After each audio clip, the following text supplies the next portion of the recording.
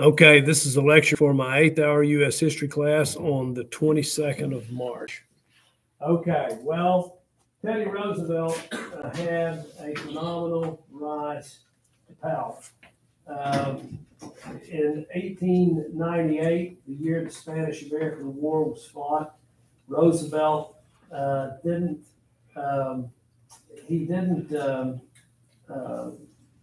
very well known throughout the country. Just in New York. And he was the Assistant Secretary of the Navy. And yet when the war was declared, he took, as they used to say, the bull by the horns, and he's the guy who ordered the initiation of hostilities. He ordered the U.S. Navy to attack the Philippine Islands, once war was declared, okay? And then as soon as that happened, once the war started, you know all this, he resigned from the Assistant Secretary of the Navy, went down, joined the Rough Riders, and his moment of glory came at San Juan Hill. The Rough Riders actually assisted the Buffalo Soldiers in taking San Juan Hill. We've done all that. But his life changed in 113 days. Here's my point. The whole world changed in 113 days. This country certainly changed in 113 days. And Roosevelt's life changed in 113 days because nobody knew him before the Spanish. And at the end of the Spanish-American War, he is a worldwide celebrity. Can you name me any worldwide celebrities today? Someone that's just known as a heroic figure all over the world. There are no worldwide celebrities today.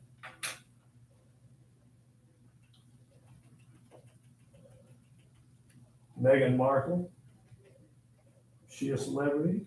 She known all over? I didn't ask you to name me somebody you like. Just yeah. I'll know Elon Musk or something. Elon Musk? That sounds good to me. What about Prince Harry? Would he be known all over the world? Okay. Well, his wife, Meghan Markle. You know, weren't they paid $3 million for a 45-minute interview? Sitting around talking about how badly they've been treated. Wow. Anyway, I think somebody needs to take him and shoot you.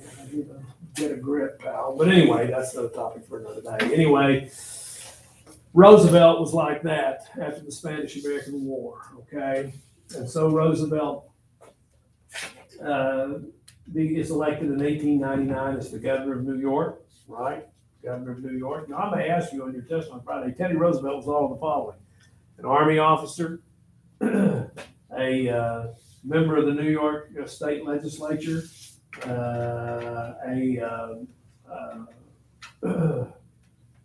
governor, or a senator. Which one of these was Teddy Roosevelt not? He never was a senator. So I would know the offices that he held. I would get that in my head. You don't have to necessarily write it down. But first, he's Assistant Secretary of the Navy, and then he's the governor of New York. And by the way, being the governor of New York is a pretty important thing in electoral politics. Why is New York so important today and in 1900 in American electoral politics? Why is New York so important? New York City. What? New York City. Well, what about New York City? Huh? Has a lot of people. Just New York City? Or the state of New York? State of New York. By the way, in 1900, the state of New York had the largest population of any state. And if the state of New York, which it did, had the largest population of any state, what else did it have that's important politically when you're going to elect the president of the United States? They had the most electoral votes. By the way, that's no longer true. New York's still important, but they're not the biggest state. Which is the biggest state? California. How many electoral votes? Yeah, 50 million people live in. How many electoral votes does California have? 56 electoral votes. How many do we have here in Oklahoma? We've got 4 million people, almost. How many do we have? We got 7. Add your representatives and your 2 senators. That's how you determine how many electoral votes a state has. 7. You're going to see Donald Trump and Joe Biden passing through here a lot, making speeches. You're going to see them in California. Yeah. All the way. I'll say this: last weekend they had the state wrestling championship, and Donald Trump came to that in Tulsa, Oklahoma. But That's pretty rare to see a presidential candidate here because we don't have a lot of electoral votes. New York did. And Teddy Roosevelt was the governor of New York. You know what that did? That jumped him from almost being a nobody to one of the most powerful men in America. He's the governor of the state that has the largest number of electoral votes. Okay? But, and also get this down about Teddy Roosevelt. He was a liberal, oh, that word we hate. He was a liberal progressive. He wanted things to change. He wanted to reform everything. And that brought him at odds, that placed him, I should say, at odds with this man. Get this man down. He's the boss of New York. Not just, can you name me any New York bosses we've talked about? Who said that? Who said, excellent. Boss Tweed, remember him? But look, Boss Tweed just controlled New York City. This guy controlled the whole state of New York. If you walked in his office and sat down and convinced him to support you for president, he could look at you across that desk and say, I can deliver all of New York's electoral votes for you. But you got to do the following three things I want done. And if you agree, you won the state of New York. That's how powerful he was. That's a little bit of an exaggeration, but not much. In his name, write him down. You know, this guy makes Boss Tweed look like a Cub Scout. His name was Tom Platt. What do you think Tom Platt's political philosophy was? What did I say Teddy Roosevelt's political philosophy is? He's a liberal progressive. What do you think about this guy? Is he a liberal progressive? Does he want to reform things? Does he want to change things? Why not? He likes it the way they are. And why does he like the way things? Because he controls everything. He's in charge, yes. If you're in charge, you say, gee, we got to change things around here. No. So Thomas Platt, by the way, get this down, he's a conservative Republican. And Roosevelt's a liberal Republican. And they fight like panthers from 1899 to 1900. Listen to me. You're doing great. Tom Platt wants to get rid of Roosevelt. He said, I got to get Roosevelt out of this stinking state. He's a pain in my rear. I've got to get rid of this guy. And so comes the election, get this down, of 1900. I want you to write this down about keep right on writing. You're doing excellent. I want you to write this. This is how Teddy Roosevelt became president. That's what I'm going to ask you on your essay test. So the more you can write, the better off you are. Very good. I see you writing. Anyway.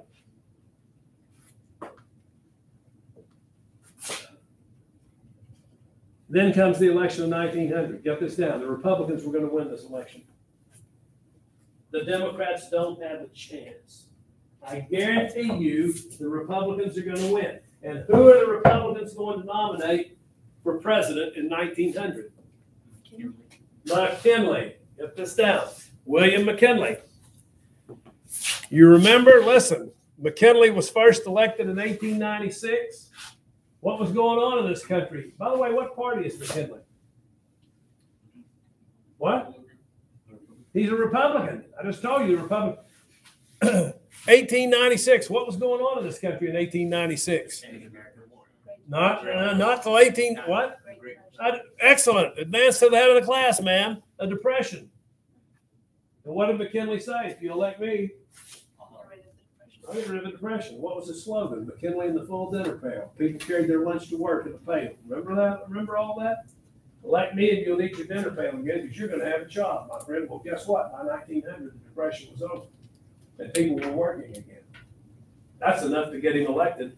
But something else happened between 1896 and 1900. The most important event of his presidency. The Spanish, look, write that down. Right in the middle of his presidency, the Spanish-American War. And we won, didn't we? And it took 113 days, didn't it? And we didn't lose many men, did we? And what does this make McKinley? A successful, get this down, a successful war president. And there's nothing we like better than a successful war president. So for all those reasons, the Democrats are going to get smashed in this election. McKinley, everybody knows it. McKinley is going to be elected for a second term. Everybody with me? Okay? He's just got one little problem. Did we talk about this? His vice president died. Okay, we've done all this that I'm talking about now. Yeah. Well, why we can't? So his vice president, is that where we stopped? His vice president died?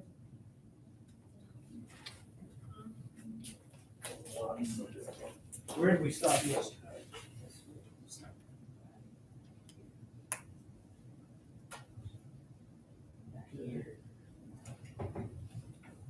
Okay, well, I might have mentioned it.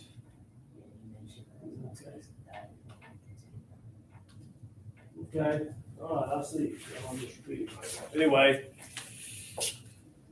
his vice president died, and they need a new vice presidential candidate, the Republicans do. We talked about what is meant by balancing the ticket, right? You want to nominate two people who appeal to a large group of voters. If you're the voting population of the United States, and I'm a political party, and we're going to nominate two candidates, we don't want just to appeal to the people over in this front row. We want to appeal to all of you.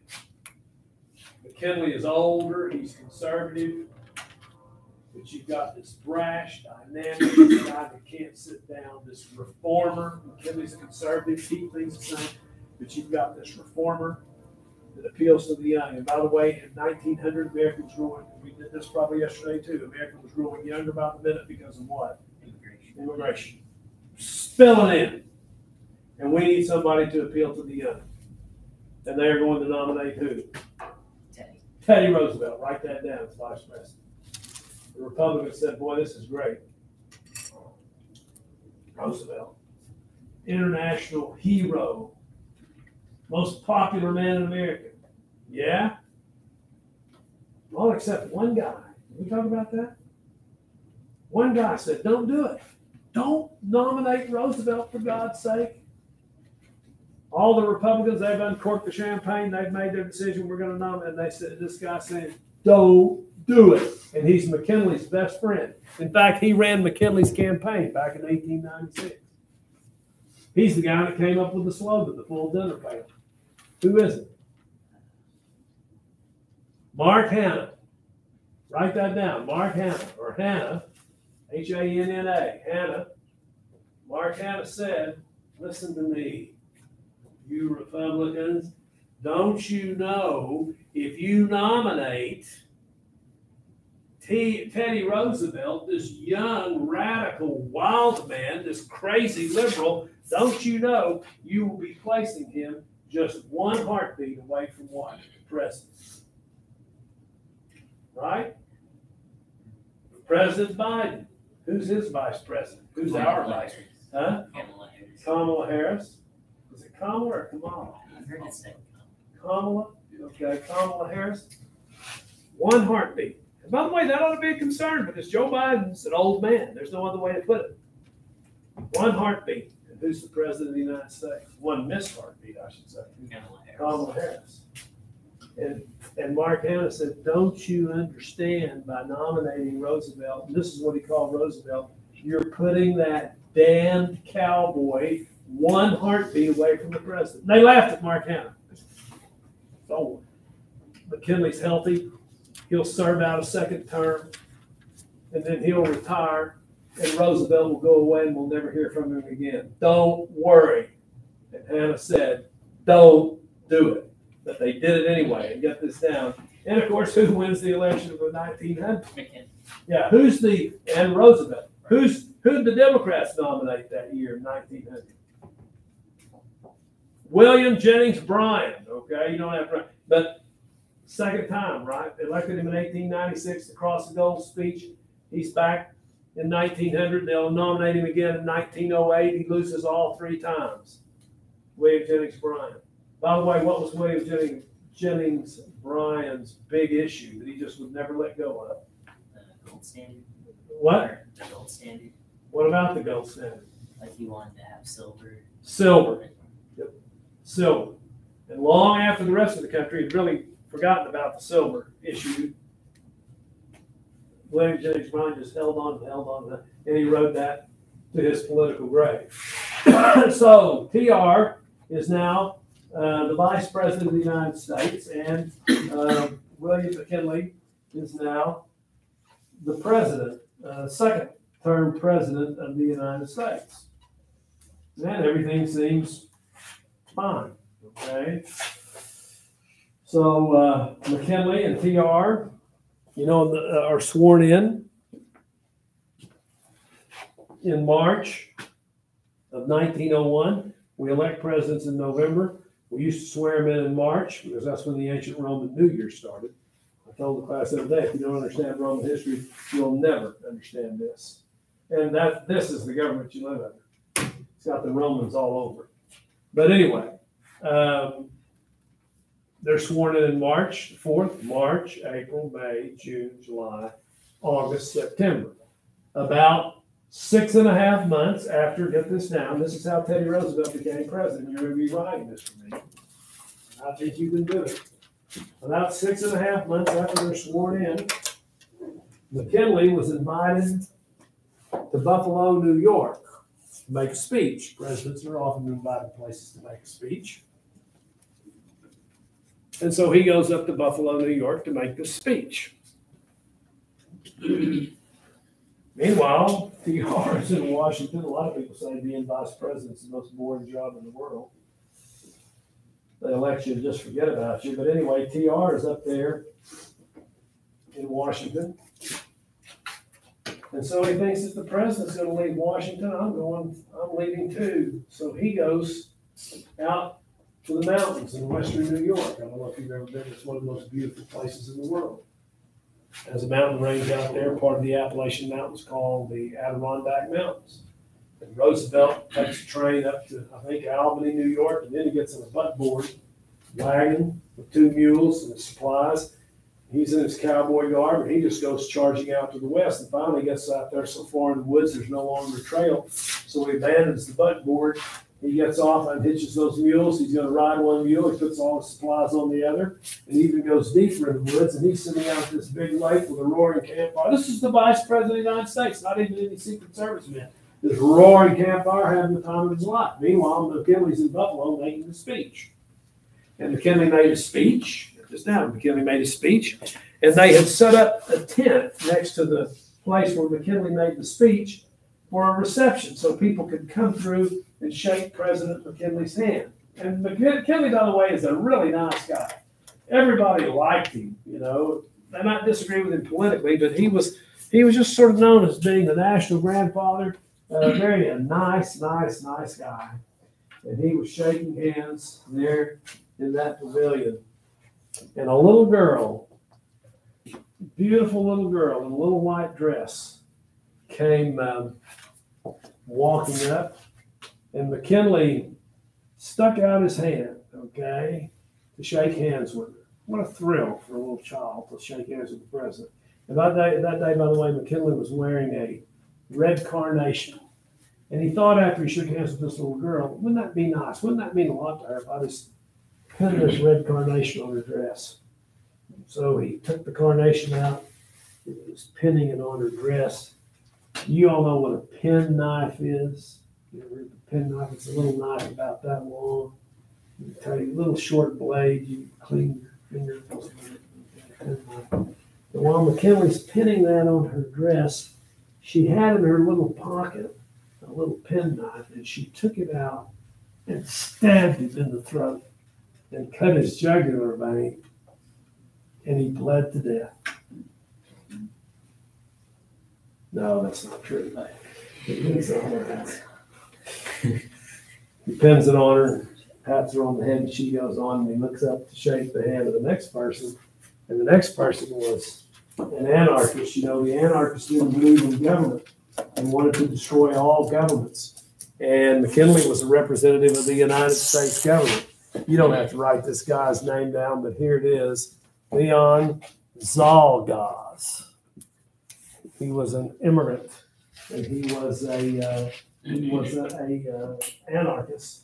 And there's a picture of what happened.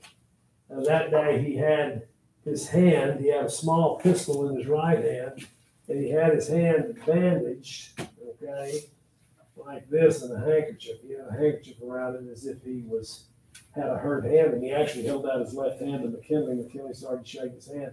He's got that pistol down in there, and as McKinley's hand is coming forward, he raises it, and he got this down. He shot McKinley twice, right in the abdomen. And the bullet lodged back there in his intestines. Just down the street from where this happened, America's most famous inventor. And who was America's most famous inventor? Thomas Edison. Thomas Edison. Over 1,000 inventions.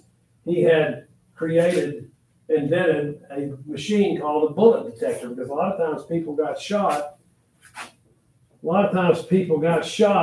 And they couldn't find the bullet. And this thing was on a wand that was about that big around, and it was powered by electricity.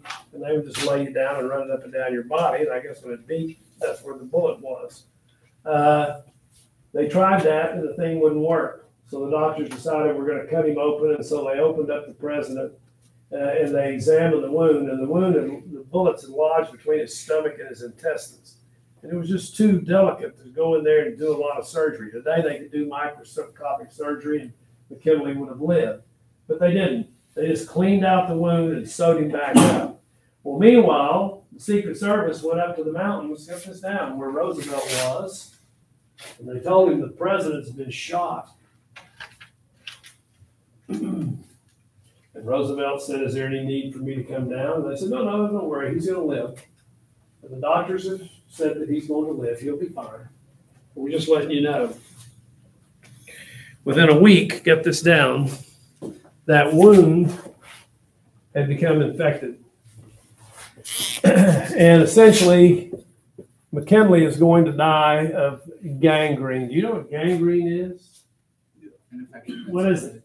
What? Like an infection that eats away your skin. It rots you, yeah. And by the way, we're talking about a painful way to die. For a week, he laid in the bed while his intestines were deteriorating. It literally destroyed his intestines inside his body. It's almost like leprosy, okay? And McKinley died. I think he died on September 14th, 1901. He'd only been president in his second term about 6 months. And when Mark Hanna, his best friend, heard that the president was dead, and now that Teddy Roosevelt was president of the United States, Hanna, tears streaming down his face, slapped the side of his face, and he said to a room full of his associates, "Oh my God, now that damned cowboy is president of the United States." And Teddy Roosevelt was. Teddy Roosevelt was the president of the United States. And get this down, he will be the president of he'll be the president of the United States for the next 7.5 years. He is the youngest, get this, he is the youngest president ever to serve. The youngest president ever to serve. How old do you think he was? 27. How much? 30. No, how old do you have to be president? What is the constitution? Huh? 31.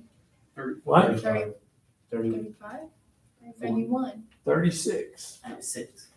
Maybe it's 35. I'll have to look that up. It's 35 or 36. I think it's 36. How old was Roosevelt? He's the youngest. 30. 40. He was 42. Joe Biden is twice his age. Donald Trump is twice his age. We're in the age of old men now. Yeah. Now, he's not the youngest ever elected, though. This is what I want you to understand, and this is just trivia. You don't have to just listen. Who do you think the youngest? Because Roosevelt wasn't elected. He became president because McKinley got killed. Who do you think the youngest elected was? Who? Any guesses? Millard Fillmore? Huh? John F. Kennedy, yes. By the way, Kennedy was 43 when he was elected. But the youngest man ever to sit in the White House as president was Teddy Roosevelt. Okay? And like I say, no one has, I think, enjoyed the presidency more than TR. And by the way, the country, get this down, the country loved, for the most part, loved and enjoyed Teddy Roosevelt. You know, we elect people president, and you look at them 4 years or 8 years later, they go in looking relatively young. But until recently. And when they come out 4 years or 8 years later, they look like they've been beaten to death. Roosevelt looked better leaving the presidency than he had when he went in. He loved it. He enjoyed it. Okay, and the country enjoyed it. I think he's the most popular president. Maybe the only other one that could match Roosevelt would be Eisenhower. It's a contest between those two. Everybody get up and take a break real quick.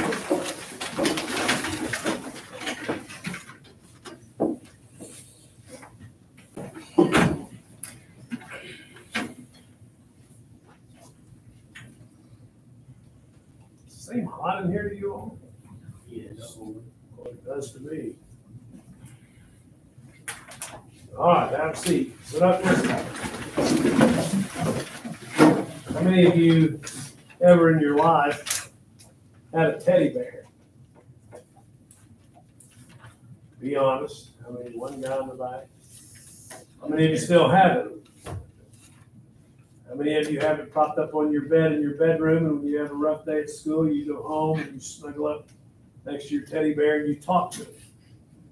One person. Mr. Henley. What's your bear's name? Cooper. Yeah. Yeah. Well, for all you aficionados of the teddy bear, you can thank Teddy Roosevelt for that. Now, this is just pure trivia, but it's too good a story to pass up.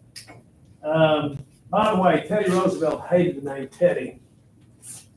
People who knew him well, when they were in private with him, they called him Theodore. If you called him Teddy, you were in trouble.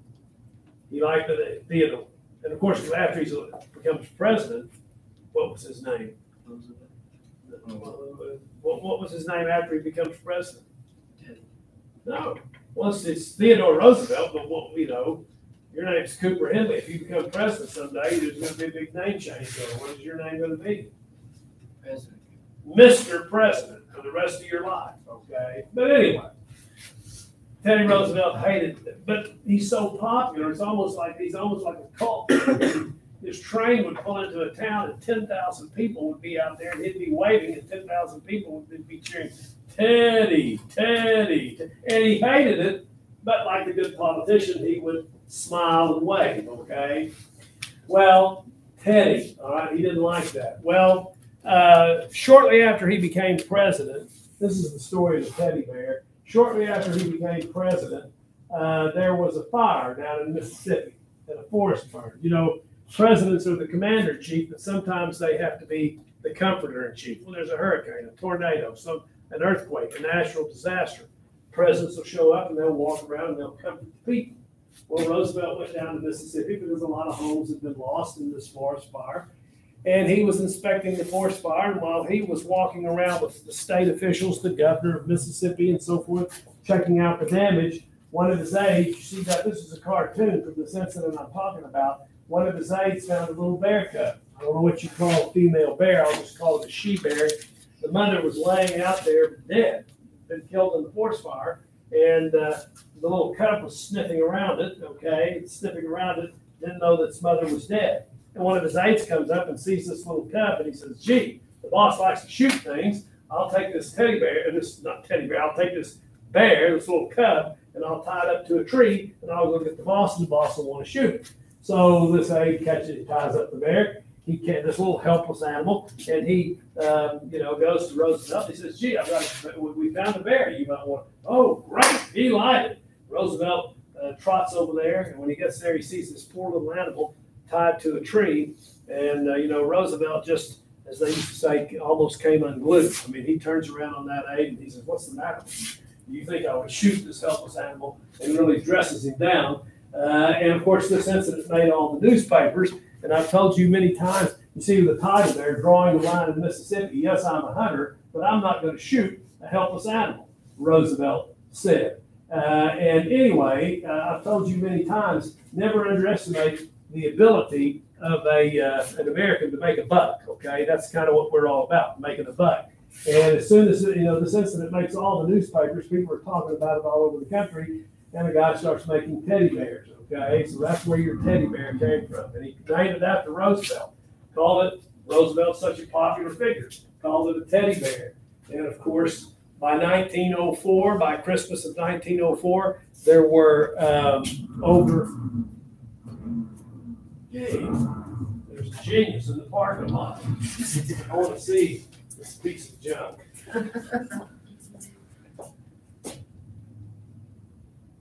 Not too bad. Transmission will probably fall out later.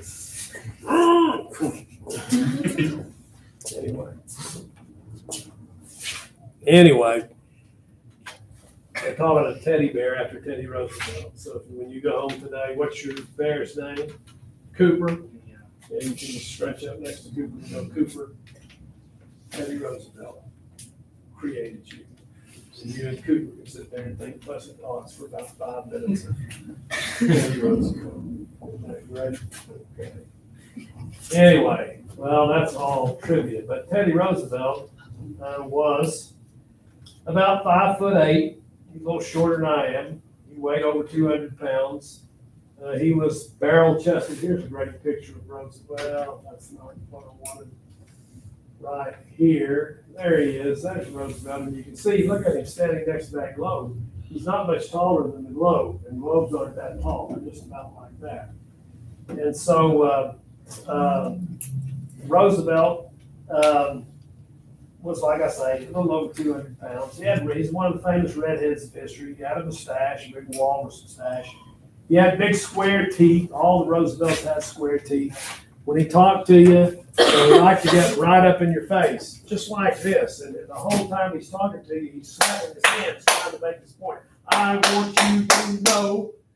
And people that talked to Roosevelt, when he got excited like that, they said the greatest fear we had of talking to the president is that we were afraid that those big square teeth, it seemed like every syllable he clenched those teeth together. So we were afraid that his teeth were going to bite off the tip of our nose. Let me show you what I mean. Look at those teeth. Look at them. They're still some of my favorite pictures. Yeah, it looks like he could eat an apple through a fence. Okay, with those teeth. And by the way, all the Roosevelts had them. Okay. Of course, he couldn't see. We've talked about that. He was energetic. He was bold. He couldn't sit still. We've talked about that. If you came into your office and you had 3 empty chairs in a 10-minute conversation, he would have sat in all 3. One of his aides said this. One of the people that worked for him said this about Roosevelt. President Roosevelt believed that everything had to happen by sundown. Get this down. He's the first modern president. Roosevelt's the first modern president. And he was the first strong president that we had since Lincoln. Roosevelt comes into office about 36 years after Lincoln was assassinated. You remember all those Gilded Age presidents we talked about? Those bearded non-entities? Who in the world remembers James A. Garfield or Chester A. Arthur or Grover Cleveland? Not very many people. They weren't very strong. Cleveland was the strongest of the lot. He wasn't really that strong, but Roosevelt is strong. Get this down. He believed, he was confident. There's a difference now between being confident and arrogant. He was confident. He believed that he was just what the nation needed, and you know what? In 1900, he was probably right. And get this down. He knew, when I ask you who was Teddy Roosevelt, he knew exactly what he wanted to do. He's forceful and he's dynamic. And here's what he wants to do. Get this down real quick before the bell rings. Here's what he wants to do. He wants his chief goal. He does a lot of things. We're going to talk all about Roosevelt. But his chief goal was to make America a global power. Get this down. 2 things. He wants to make America a global power. He's not an isolationist. He wants to make America a global power. He wants America to dominate the globe. And he wants to make, get this down, the 20th century the American century. This is what my notebook would look like right here. He wants to make the 20th century an American century. And to an extent, he succeeded.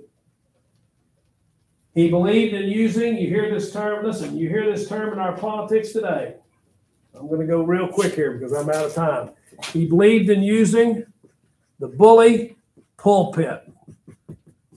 I've learned in that over the years asking modern day students, what is a pulpit? That's an old fashioned word. What is a pulpit? You know what that is? Anybody know what a pulpit is? Somewhere you pray. What? Somewhere you pray. Well, you're in the ballpark. In church, what is a pulpit? That's where pulpits are. What you What? stand behind. What? It's what you stand behind for preaching. Yes, it's where, if you go to church or you go to your mosque, the imam at a Muslim mosque stands up in front and addresses the congregation. That's the pulpit. People said this morning, I was explaining that to a group this morning, and they said, well, that's your pulpit. Well, it may be my pulpit, but my dad made this for me many years ago. This is more of a lectern, place to get. But a pulpit is usually associated with a church, okay? Everybody understand that? Well, here's what Teddy Roosevelt meant by that. Get this down. Here's what Teddy Roosevelt meant by that. He said, the old Gilded Age presidents waited for Congress to act. But Roosevelt said, I'm not going to wait for Congress to act. I'm going to send laws to the Congress that I think the country needs. I'm going to send laws. I'm going to tell them you need to pass this. And what if the Congress won't pass what I think the country needs? He'll try again. What? Send it again. I'm sorry, I didn't hear you. Send it again. Well, what if he sends it again and they don't do it? Send it again. Roosevelt's not a patient man. I hope you've learned that. He's gonna overturn. Well, how's he going to do that? The president can't just say, I sent this bill to the Congress, they wouldn't pass it, so it's a law anyway. Get people to petition for it. What? Get people to petition for it. You're in the ballpark. He said, look, get this down. He said, I'm going to go over the heads of the Congress directly to who? States. What? States. Well, what in the states? The people. The people. Get this down. He said, I'm going to go to the people. And I'm going to convince the people to put pressure on the Congress, and the Congress will be forced to pass these laws. Now, in Roosevelt's day, to go directly to the people, you had to get on a train and you had to stand on the back of it and you had to make speech after speech, day after day. And that's what Roosevelt did. Today, President Biden, just think about this. President Biden proposed a bill last year, cost the country $6 or $7 trillion. It wants to rebuild every bridge, every highway, every seaport. He said, hey, if we're going to compete against China, we got to be a modern country. And we haven't rebuilt our infrastructure, bridges, in 60 years. And he's right, we haven't. So he said, we need to rebuild that. And boy, the Congress looked at that and said, $6 trillion, that's a lot of money. And they kind of balked. And at a press conference, they eventually passed it, but they kind of balked. But at a press conference, this was last year, they said to Joe Biden, if the Congress won't pass that bill you set up there, what are you going to do? And Biden, he was leaving the press conference, but somebody shouted out that, and he just stopped and turned and he looked at those reporters, that room full of reporters, and he said, I'm going to use the bully pulpit. I'm going to the people, all the way back to Roosevelt. The bully pulpit. By the way, what's the bully pulpit today?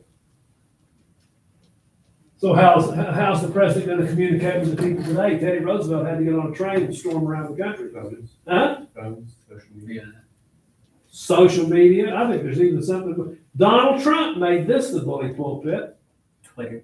Twitter. I'm going to tweet. I guess Facebook too. What am I leaving out? The news. Huh? News. Well, yeah, and he might go places and make speeches, but he can communicate across this country, sitting right and never leave the Oval Office. Twitter, Snapchat.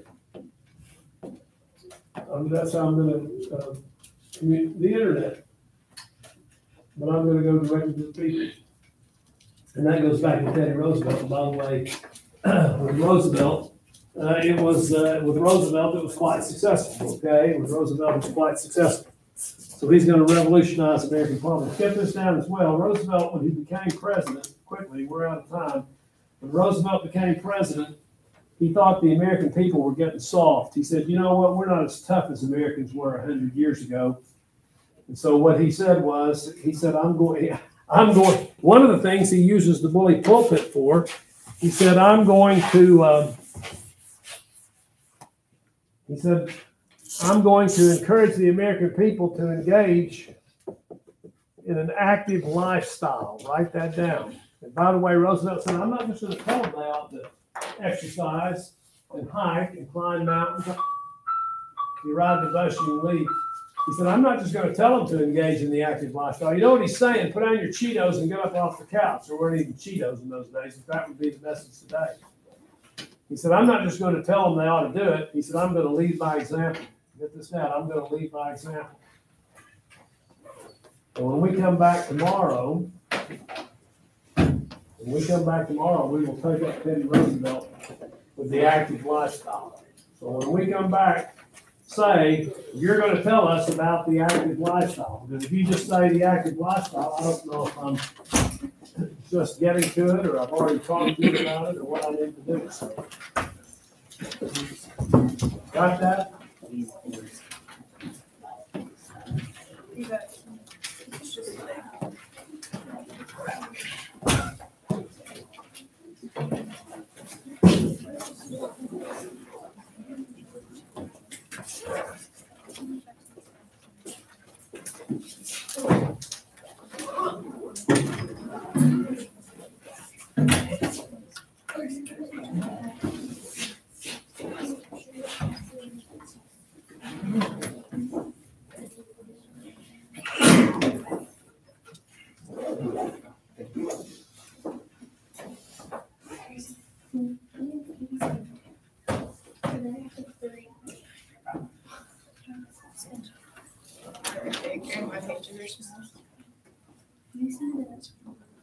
The what? Yeah. You bet. Would you turn off that computer and thank you.